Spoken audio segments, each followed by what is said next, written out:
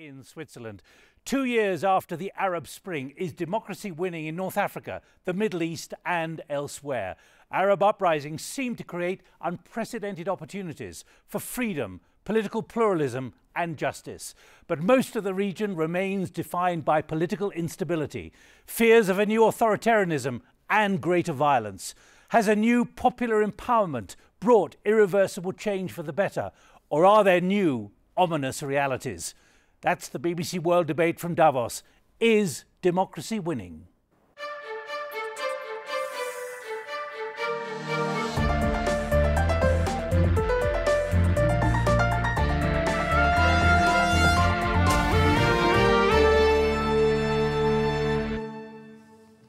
Well, you join us at the annual meeting of the World Economic Forum in Davos, where hundreds of business and political leaders are consumed by the world's pressing problems.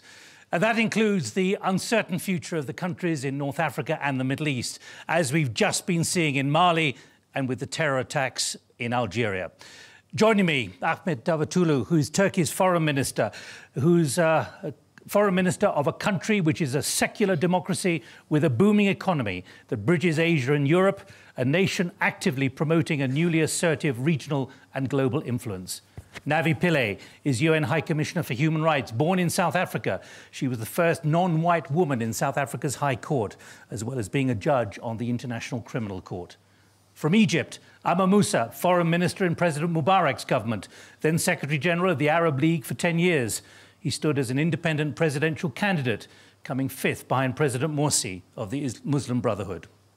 Tom Friedman, foreign affairs analyst and columnist for the New York Times, who writes extensively about the Middle East.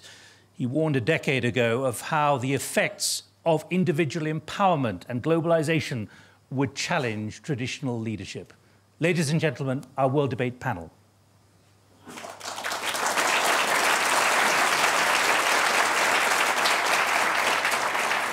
Now, we've invited our global audience to raise questions via Facebook and Twitter. I also want to hear from some of the Davos audience as well. What are your thoughts and challenges to the panel? But first, a simple question. Get a sense of your views on this critical question. Is democracy winning in so many of these countries?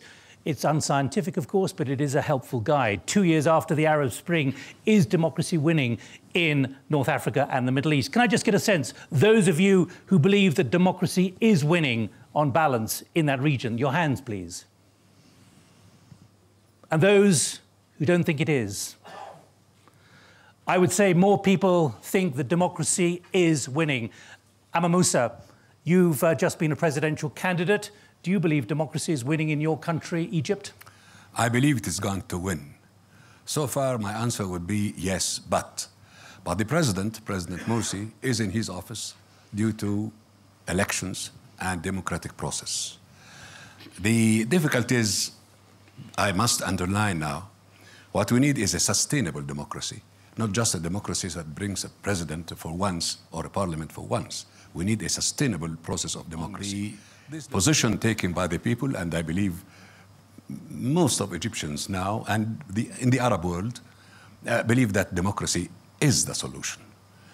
But the other important element is to answer the following question. Are big democratic powers really serious about supporting democracy? All right, we'll come on to that, but it's yes, but. Countries? It's yes, but from you yes, in Egypt. Yes, it is yes, but. Ahmet Davutoglu, your view from Turkey. Yes, democracy is winning because it is a historical process. Of course, history will judge in the future. For we asked two questions when Abu Azizi burned himself in Tunisia and later in Egypt, the Tahrir movement started. Are these demands rightful? We said yes. They are the rightful demands, what we promised to our people in Turkey. Second, is it which direction should be on the right side of the history? I think it is a historical necessity because it is not only democracy winning, it is a historical necessity. In 1990s, Cold War has ended in Europe, but now Cold War is ending in our region, in Middle East, after almost 2 decades. It will end. Cold War structures will go away and democracy will win definitely. We'll get onto that detail in a moment. Navi Pillay.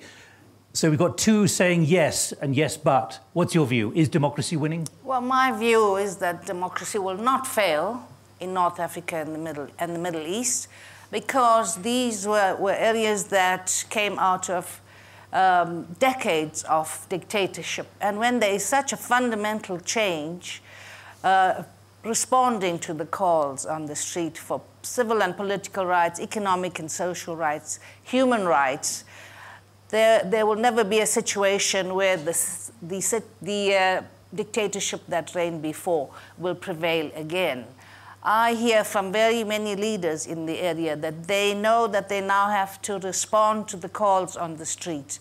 So they're very aware of the messages and calls from the street. I also want to indicate how there have been elections now in Egypt, Yemen, Jordan, and Libya, and all of them have been observed by international observers as fair. So that's a very good sign for democracy. Tom Friedman, a very different Middle East from where you were a younger journalist, certainly in Beirut and Jerusalem. What's your view of whether democracy is winning or not? Well, I would echo Amar's point that yes, but I'm hopeful. But I think we have to remember democracy is always about two things. It's about self-determination, the right to vote in a free and fair election. And democracy is about liberty. That is the institutions that protect individual rights, independent judiciaries, free press, free and fair commerce. And those are yet to take hold. But I always remind myself, we in America declared our independence from Great Britain in 1776. It took us till 1788 to get our Constitution. So these transitions were inevitable, but the outcome is not inevitable either, that we will have not just self-determination, that is elections, not just the hardware of democracy, but that we'll also get the software of democracy, which is liberty and the institutions that guarantee individual rights. All right, not everyone is on side here, but most people think that something's moving in the right direction, at least 2 years on. Let's get someone from the audience who was in Tahrir Square, Mohammed Al-Dashan from Egypt. Is democracy winning? Thank you. Well, when we ask about democracy, it is elections, but it also most importantly, accountability. Unfortunately, this is lacking very much in Egypt and other countries. The government, up to the president and above, lack accountability. The opposition is faring no better, more interested in people who brought them there in the first place. So the question I would have would be, how do we reset this quasi-democratic, this stunted democratic process, and make sure that accountability is part and parcel of the process from day one? Amr Moussa, were you part of a genuine democratic process you felt comfortable with? Well, I agree with my compatriot about democracy and what we have to define it very well. It is not only the ballot box. It is the respect for human rights, for rights of women, the separation of powers, independence of judiciary, and so many other things. This meaning of democracy we have not yet achieved. But did you feel part of a genuinely democratic process? Well, the same answer. Yes, but not yet to be able to say, yes, indeed, this is democracy. This is not yet democracy. This is the beginning of democracy. And that is why we do need to see good governance in order to support the process of democracy. They do go together. Ahmed Davutoglu, do you believe that there was a genuinely democratic process in a country like Egypt, in Libya, also in Tunisia, as we've heard from Navi Pillay? If we had this meeting 2 years ago in Davos, nobody would imagine that there would be an elected president in Cairo, in Tunisia, in Libya, in Yemen. So we have to be fair to these societies. In 2 years, they achieved a lot of things. The psychological threshold is over. Now, I fully agree, it is time to institutionalize democracy. But the psychological threshold is very important to end this beginning. But of course, there is a long way to go for full implementation of democratic institutions. Tom Friedman, what's your reflection, though, about the ability of the opposition to marshal itself against the Brotherhood in Egypt? Well, I think, to our friend's point from Tahrir Square, I'd say two things. A democracy is only healthy. It's only as healthy as its opposition. A new democracy, a party like the Muslim Brotherhood in Egypt or in Tunisia, it's only going to be healthy to the extent that it is checked by a free press, and by healthy opposition, and the fear of rotation in power. That is essential to democracy. And we still don't have that in place yet, partly because we've just had the election, but also I think one of the great disappointments to members of the opposition and to people from the outside who were rooting for this process has been the weakness of the opposition to come together in as united a front as the Muslim Brotherhood. Now, there are a lot of historical reasons for that as well, and I'm sympathetic with them.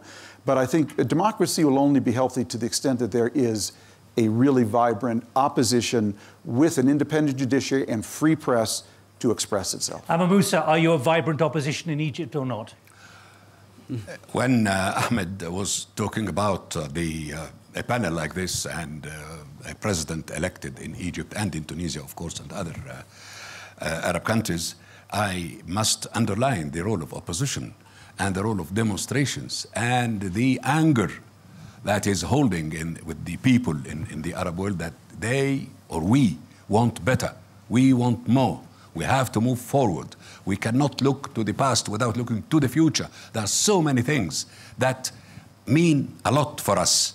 Democracy is what I'm talking about. It is not only the ballot box as the photos in the major newspapers do show. Mohammed, what's your reaction to what you're hearing up here about your country?